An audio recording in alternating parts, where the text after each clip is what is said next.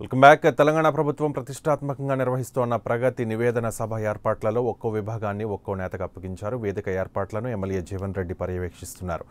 500 మంది కూర్చునేలా వేదికను ఏర్పాటు చేశామంటోన్న ఆర్మూరు MLA జీవన్ రెడ్డితో మా ప్రతినిధి Bhupathi face to face. Kongara కాలంలో జరుగుతున్న టీఆర్ఎస్ బహిరంగ సభకు భారీగా జనసందోహం కదిలి వస్తుంది. ఊరువాడ ఏకమై ఈ బహిరంగ సభకు పెద్ద ఎత్తున తరలి వస్తున్నారు. తెలంగాణలోని 31 జిల్లాల నుంచి పెద్ద ఎత్తున కార్యకర్తలు తరలి వస్తున్న పరిస్థితి. ప్రస్తుతం బహిరంగ సభ వేదిక వద్ద ఉన్నాం. ఇక్కడ ఏర్పాట్లు పూర్తి స్థాయిలో పూర్తి చేయడం జరిగింది. రాత్రి కొంచెం వర్షం పడ్డప్పటికీ తర్వాత ప్రస్తుతం వాతావరణం అనుకూలించడంతో పెద్ద ఎత్తున కార్యకర్తలు భారీ సంఖ్యలో తరలివేస్తున్నారు. రాష్ట్ర వ్యాప్తంగా అన్ని జిల్లా కేంద్రాలతో పాటు నియోజకవర్గాల్లో ఊరువాడ గ్రామాల నుంచి తరలి వస్తున్నారు. వేదిక వద్ద భారీ ఏర్పాట్లు చేశారు. ప్రస్తుతం వేదికపై కూడా పూర్తి స్థాయి ఏర్పాట్లు పూర్తి అయ్యాయి.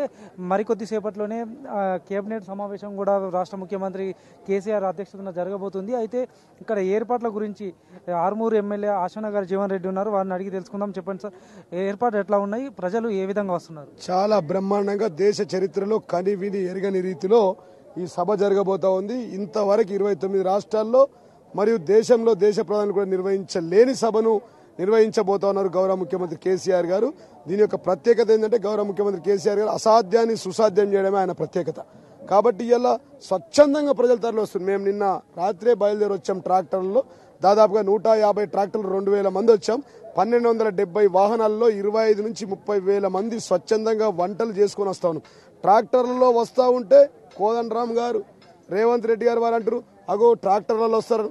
మేమంటున్నాం, మరి మా రైతులు బ్లాక్ మెయిల్ రాజకీయాలు చేయలేరు కదా, వాళ్ళకి బెంజ్ కార్లు లేవు కదా, వాళ్ళకి ఆడి కార్లు లేవు కదా, ట్రాక్టర్లోనే వస్తారు. తలా తృణమో రూపాయి జమ చేసుకొని డీజిల్ పోసుకొని ట్రాక్టర్లో వస్తాను. ట్రాక్టర్లో వస్తే ఇట్లా బాధ, బస్సులలో వస్తే అట్లా బాధ. మరి దేంట్లో రమ్మంటారు?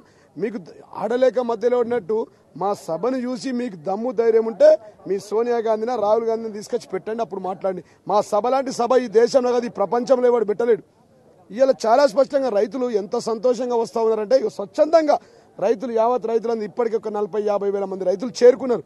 ట్రాక్టర్లో వచ్చిన వాళ్ళు ఏమంటుంటే, అయ్యా మాకు 24 గంటల కరెంట్ ఇచ్చినందుకు మేము వస్తూ ఉన్నాం, మాకు ₹1,00,000 రుణమాఫీ చేసినందుకు మేము స్వచ్ఛందంగా వస్తూ ఉన్నాం, మాకు పెట్టుబడి కింద ₹4,000 ఎకరానికి ఇచ్చినందుకు మేము వస్తూ ఉన్నాం, మేము స్వచ్ఛందంగా మేమే వంటలు వండుకొని ఉదయం 4 గంటలకు చేసుకొని ట్రాక్టర్లో బయలుదేరి వస్తూ ఉంటే అనవసరమైన విమర్శలు చేస్తూ ఉన్నారు. వాళ్ళని ఎప్పుడు ఎక్కడ గుద్దాలో మాకు తెలుసు, వంగబెట్టి గుద్దుతాం అని చెప్పి ప్రజలే చెప్తా ఉన్నారు. అదేవిధంగా ఈరోజు ఈ సభాస్థలికి వచ్చిన వాళ్ళు సకల జనులు మా నియోజకవర్గంలో 176,758 మంది ఓటర్లు ఉంటే 176,000 లబ్ధిదారులు ఉన్నారు. 58,000 మందికి పింఛన్ వృద్ధులు, కంటి వెలుగు ద్వారా అద్దాలు వచ్చిన వాళ్ళు కూడా చెప్తా ఉన్నారు, అయ్యా మేము మొన్నటిదాకా మా కళ్ళు చీకట్లుండే, ఇవాళ కంటి అద్దాలు ఇచ్చిండు మా సారు, మా బాపు ఇచ్చిండు, మా నాయన ఇచ్చిండు, మా తమ్ముడు ఇచ్చిండు, మా అన్న ఇచ్చిండు అని చెప్పి ఇవాళ కంటి వెలుగులో మరి అద్దాలు పొందినటువంటి వాళ్ళు కూడా వస్తారు. వృద్ధులు, వికలాంగులు, బీడీ కార్మికులు వస్తూ ఉన్నారు, రైతులు, మహిళలు వస్తూ ఉన్నారు. చాలా మంది గత చరిత్రలో ఎప్పుడు లేని విధంగా, మీరు చూడలేని విధంగా, మీడియా మిత్రులు కూడా చూడని విధంగా కని విని ఎరగని రీతిలో ఈ సభ జరగబోతుంది. ఈ సభలో గౌరవ ముఖ్యమంత్రి కేసీఆర్ గారు 4.5 సంవత్సరాలుగా జవాబుదారితనం, గతంలో ఓట్లేసి గెలిపించిన ప్రజలకు నేను జవాబుదారీగా ఉండాలి, ఈ 4.5 సంవత్సరాల్లో కాళేశ్వరం ప్రాజెక్టు ₹81,000 ఎట్లా ఖర్చు పెట్టబోతా ఉన్నాం, 42 లక్షల మందికి పింఛన్లు ఏ విధంగా ఇవ్వబోతున్నాం, 30,000 మందికి బీమా మా నియోజకవర్గంలో ఏ విధంగా ఇచ్చాం, అదే విధంగా యావత్ తెలంగాణలో కేబినెట్ సమావేశం జరగబోతుంది ముఖ్యమంత్రి అధ్యక్షతన. ఈ కేబినెట్ సమావేశంలో ఎలాంటి నిర్ణయాలు తీసుకోబోతున్నారు? ప్రజలకు సంబంధించి గౌరవ ముఖ్యమంత్రి కేసీఆర్ చాలా సార్లు చెప్తారు, ప్రజలే మా బాసులు, ప్రజల ముందుకు మేము వస్తా ఉన్నాం. మరి ఇంతవరకు ఏం వరాలు ఇచ్చాం? బంగారు తెలంగాణలో ఏం చేస్తే నిర్మాణం అవుతుంది? రేపు ఈ రోజు ఇంకా ప్రజలకు ఏం వరాలు ఇవ్వాలా? మళ్ళీ గెలిపిస్తే మళ్ళీ మేము ఏమిస్తాం? ఈ 4.5 సంవత్సరాల్లో సకల జనులకు ఏ విధంగా ఇచ్చినాం? ఇటు రైతులకు, అటు మహిళలకు, ఇటు యాదవులకు గొర్రెలు, ఇటు బేస్తోళ్లకు చేపలు, ఇటు విద్యార్థులు ఉంటే ఉచితంగా విద్య, ఉచితంగా వైద్యం, అదేవిధంగా మధ్యాహ్నం సన్నబియ్యం పిల్లగానికి ఇవన్నీ ఇస్తా ఉన్నాం. ఈ పూర్తి స్థాయిలో లబ్ధి పొందినట్టు ప్రతి ఒక్కరు కుటుంబానికి ఒక్కరు చొప్పున రాబోతా ఉన్నారు. మేము 25 లక్షలు అంటాం కానీ ఈ సభలో పట్టనంత మంది వస్తారు. ఇది ఒక సువర్ణ అక్షరాలతో లిఖించబడ్డ సభ. ఇది కేవలం ఈ దేశంలో తలపెట్టిన ఏకైక ముఖ్యమంత్రి మా నాయకుడు, మా ఆది నాయకుడు, మా ఉద్యమ నాయకుడు, మా కేసీఆర్ గారు అని చెప్తా ఉన్నాం. గత ఎన్నికల్లో ఆర్మూరు అసెంబ్లీ సీటు మొదట ప్రకటించాడు.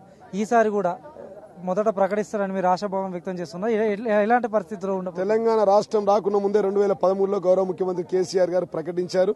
మరి ఈసారి మా అధ్యక్షుడు, ఆయనే మా గాడ్ ఫాదరు, మా అందరికీ పెద్ద దిక్కు మా కేసీఆర్ గారు కాబట్టి మేము ఆయన ఎప్పుడు ఇచ్చినా కానీ మేము సిద్ధంగా ఉన్నాం.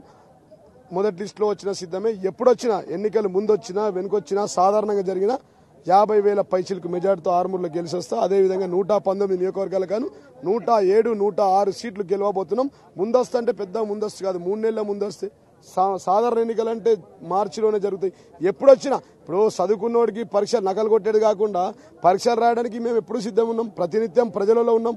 365 రోజులు 24 గంటలు కార్మికులాగా పనిచేస్తూ ఉన్నాం. ప్రగతి నివేదన సభలో మేమేం చేశాం బాదాప్తి చేస్తాం.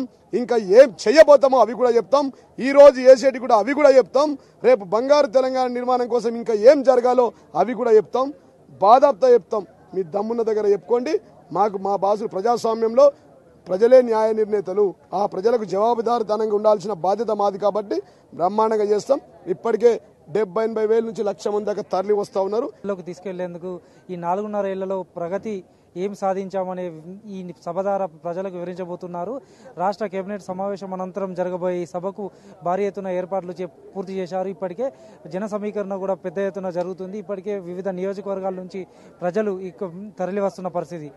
కెమెరామెన్ రాజుతో భూపతి, AP24 కొంగర కలాన్.